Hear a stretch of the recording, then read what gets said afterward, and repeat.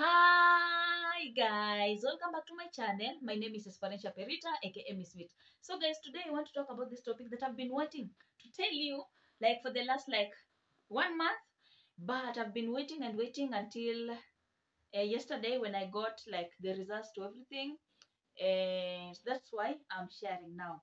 So this is like my journey to being a surrogate. Get out the road, I told you. A car's coming, I stop you. You know I always got you. You know I always got you. Push you to the side, even if it means I die. I wouldn't hesitate about it, wouldn't even think about it. Time I really love you. Push you to the side, even if it means I die. Wouldn't hesitate about it. We all know surrogates are women who carry children for other people. Specifically, like if somebody is not in a position to get children, or maybe a single guy who wants to have a kid without getting married, or maybe women of the same sex who want a child and they can't. So things like those, they're different, how do I say this? Like there are different reasons to why somebody needs a surrogate. So for me, I had actually, like, I did not apply. Someone had asked me, would you actually be interested in being a surrogate? And then I was like, like, what can actually make me be a surrogate? That was the question, right? And for most people, it's all about the money. And then I looked at it and I was like, if you are to be a surrogate, it actually goes beyond the money, because sometimes you actually are in a position to help someone and then just feel fulfilled.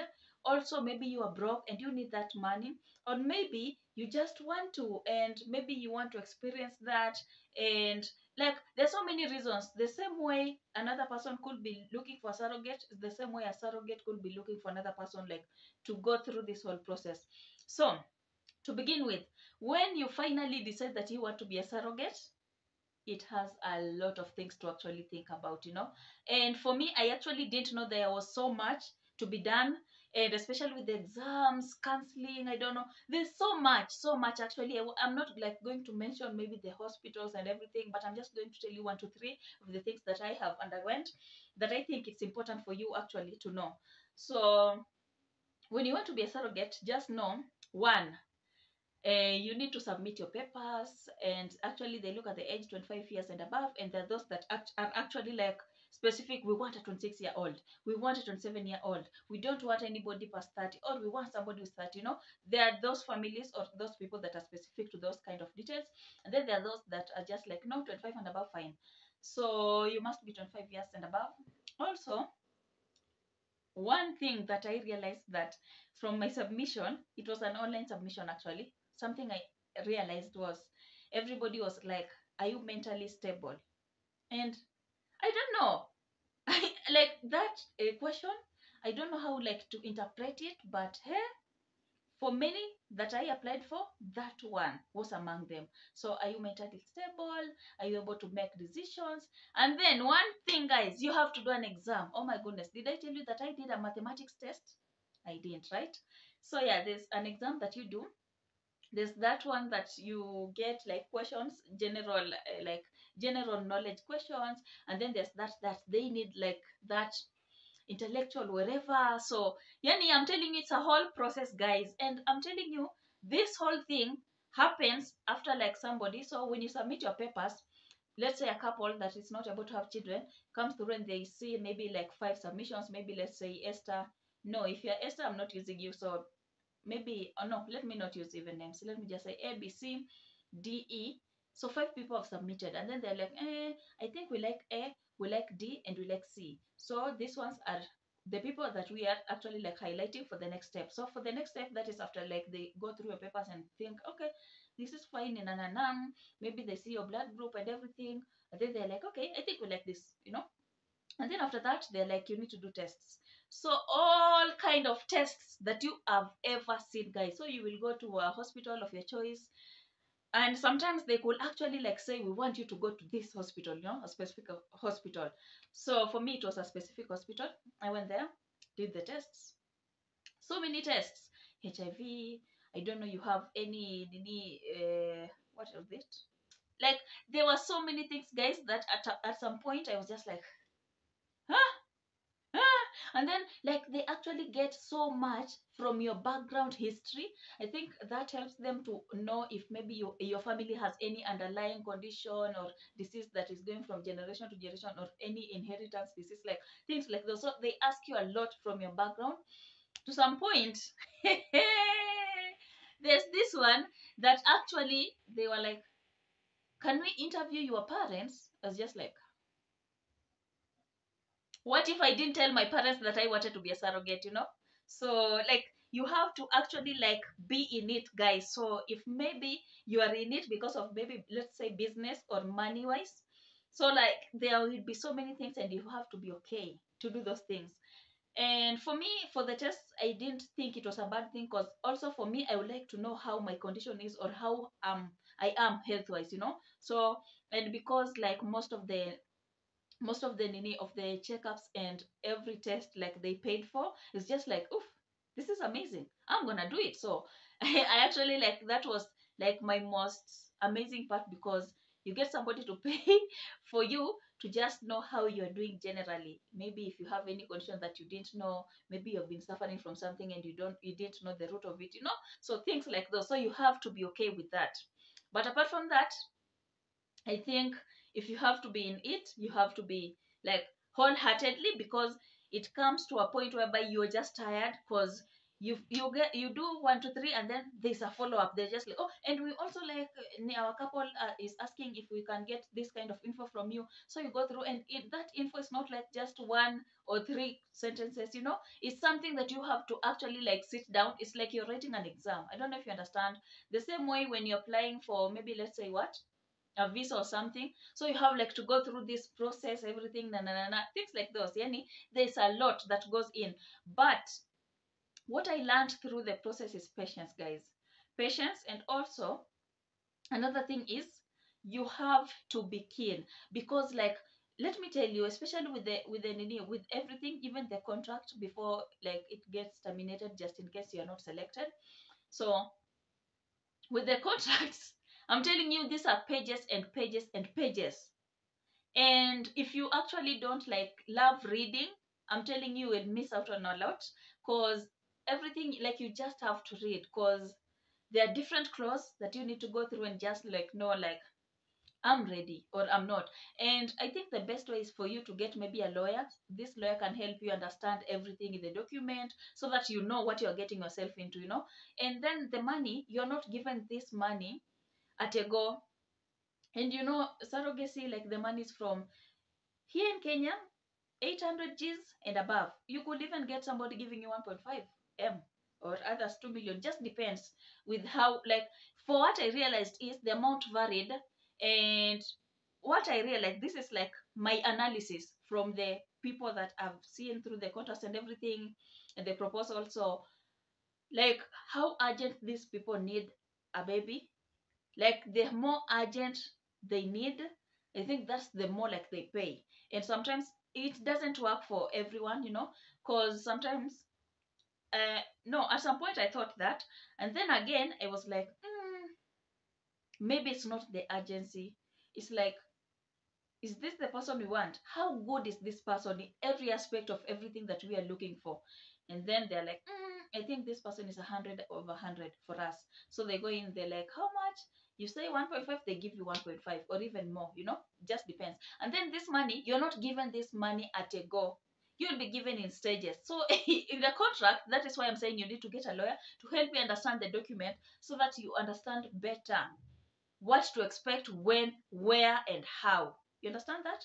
So you will be given maybe 100 Gs per every month, and then by the end of the 9th month, after the baby comes, everything is okay. Handover is done. Now you get the remaining percentage of your money.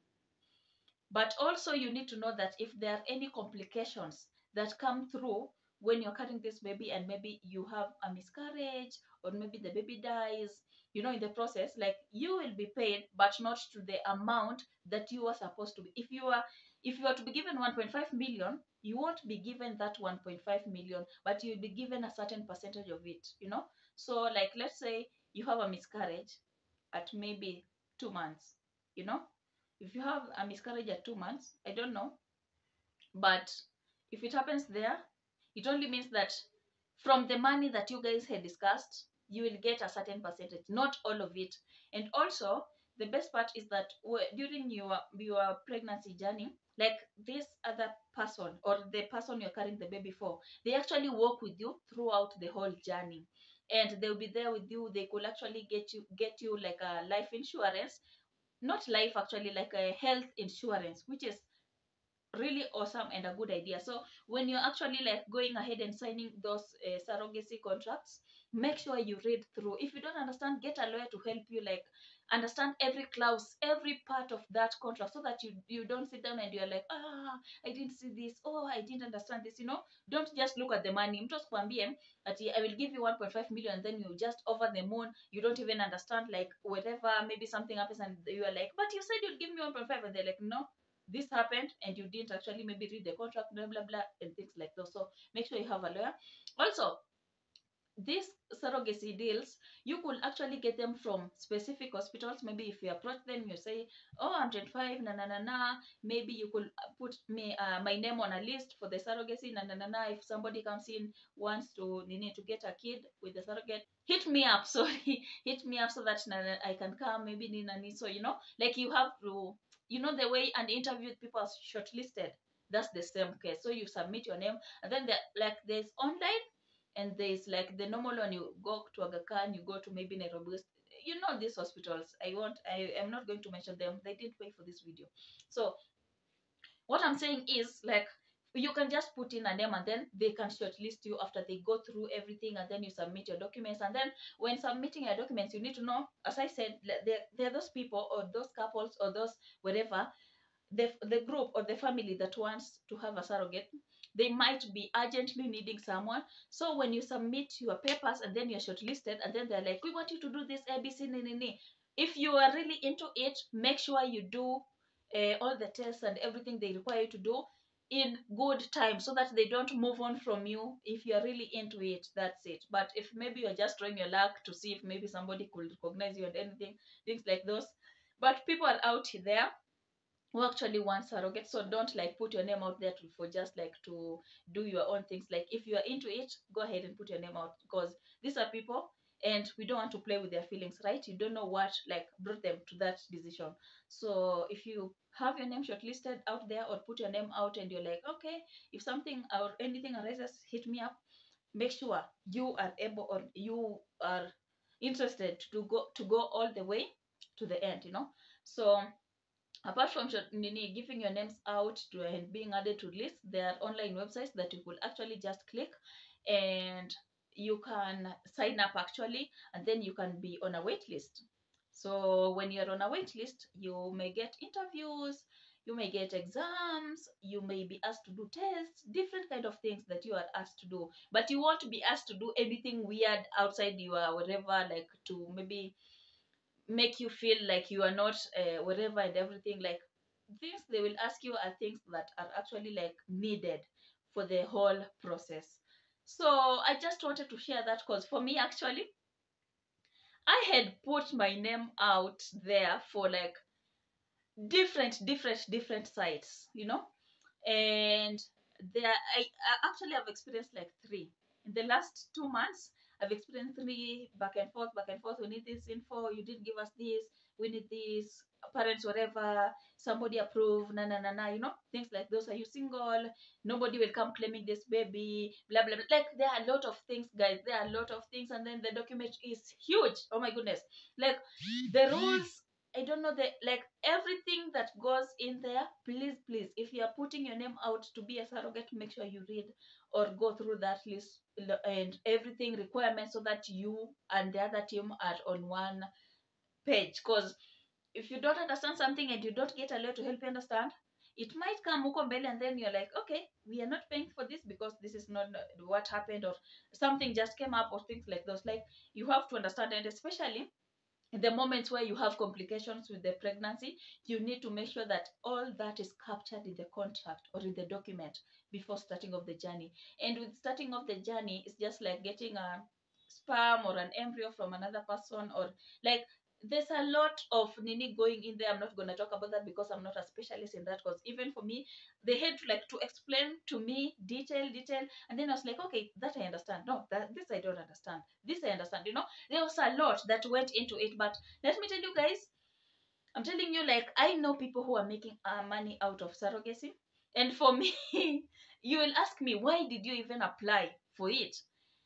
And I don't know, guys. I don't know. If you ask me, I don't know. Kabisa, kabisa sijui. But I think I was actually like hooked. I was like, yes, I want to do this. And they actually ask you, like, for this online link that I sent, they were like, are you able to relocate? And I was like, yes, things that you don't even think of in the long run. So it's just, yes, I will relocate. Because if you're carrying somebody's baby and they want like to be just near close, there close to you, they want to see your progress, how you're doing, everything, they monitor you here and there. I was like, yes, why not? And now looking at it, so the reason why I'm coming here to tell you guys about this surrogacy journey is because mine has been cut short. Why am I saying that? I'm saying because there's this one that was going so well, but in the end of the day, I think they found a better match than me. And the reason there is because of my background history. Yeah, because I remember the lady saying, Verita, we are so sorry, but your background history, na. I didn't even hear everything, I was just like, sorry, fine, it's not happening. But guys, I was this close to being a surrogate. I'm telling you. But let me tell you, when you go through that process, you're just like, oh, my life is about to change. Oh, things are happening so fast. No. It feels like you are getting married when unprepared, Because to some extent, I used to ask myself questions when I'm alone in the bedroom, just like, am I really ready? What actually, like, am I doing? Like, is this what I want to do in the long run? Like, I was just asking myself these questions. I was not sure. Like, there was a lot going on in my mind, but there's this voice that was at the back of my head, and it used to tell me, Perita, you are in. Like, you've already started and you're doing this. You have started, you're not a quitter. Just go ahead. Like, there are even times that you get this email and you're like, again, I already visited this doctor last week. What did the doctor take from me? Like, you have, and for me having a 9 to 5, so Saturday you're just like, this Saturday you go, they do, you go back home, and then on Monday you get an email, oh, blah blah, this is what has happened, things like this. And guys, you know what, I'm telling you this because, like, I've not told anybody this story.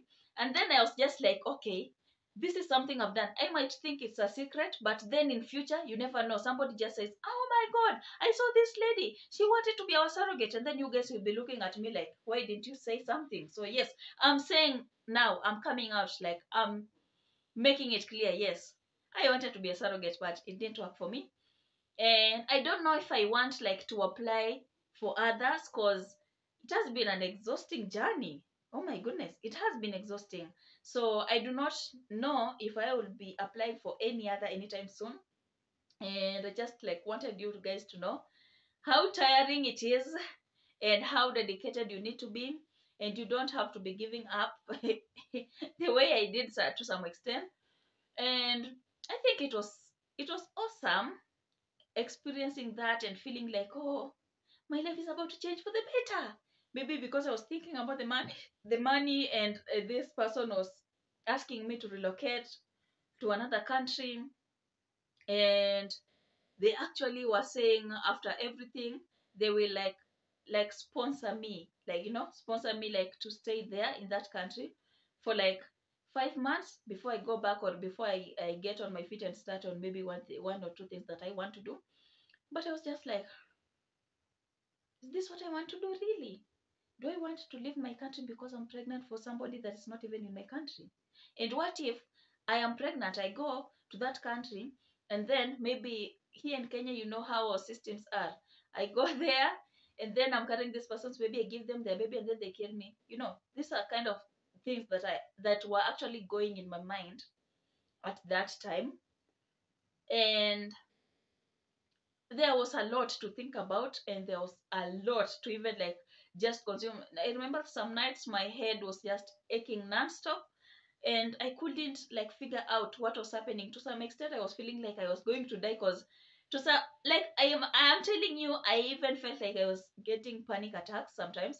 But hey, actually, when the lady called me and she was like, "Oh, we are sorry, Nana," I was sad that I didn't make it, but at the same time I was happy that finally the journey has like just stopped and I can now move on with my life, you know.